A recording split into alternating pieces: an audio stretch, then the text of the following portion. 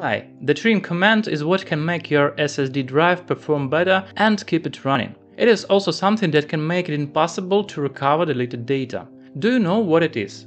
In this short video we'll consider at what the modern user absolutely needs to know about the trim function, and also how to turn it off or on. Subscribe to pcnp and let's get started. Trim is a command that is supported by modern SSD drives and speeds up their work. What is it? When you delete any data from the disk, Windows sends this command to the disk, informs that this data no longer needs to be stored, and it clears the memory cells where this data was located. Due to this, when new information is written to the disk, the write speed will be the same as if it were written to a blank disk. In case of SSD, this is essential. This method of writing is faster because if a cell is overwritten, it needs to read this information from the cell, erase it, and only then write a new one.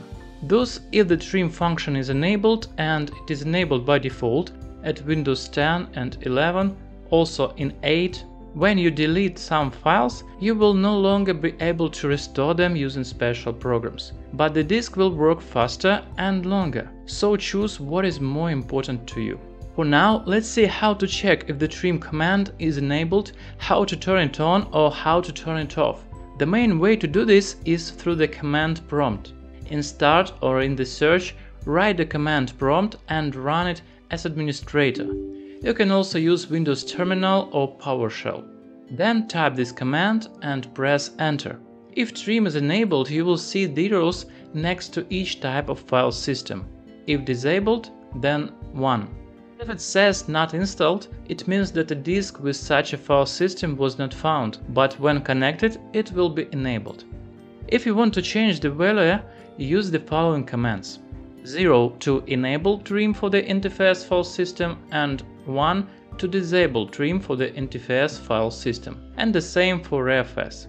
One more thing. Sometimes trim may not work because Windows has incorrectly identified the drive, and instead of an SSD, it thinks that a regular hard drive is connected. To check this, go to the properties, for example drive C, Tools, and click Optimize. And look at the media type, is it correct?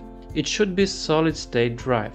If there is a hard drive, then run the command prompt as administrator and apply the command winsat diskformal. It should fix everything and disks will be redefined correctly. Write in the comments if you knew how to work with the trim and which do you prefer to have it, on or off.